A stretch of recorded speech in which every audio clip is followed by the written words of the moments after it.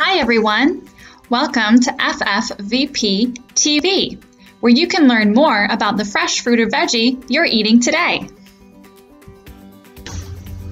Today, we're eating snap peas. Did you know the snap pea plant is a rapidly growing, bushy annual vine that may need support from a post if it's a climbing variety?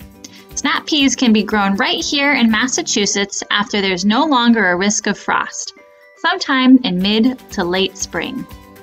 Fresh pods are eaten as a whole. Use them early while pods are fresh and crispy.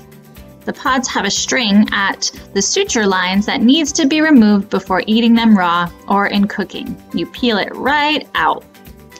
Snap peas contain vitamins C, A, and K. They also contain folate and thiamine, which are part of the 8 essential B vitamins our bodies need. Enjoy!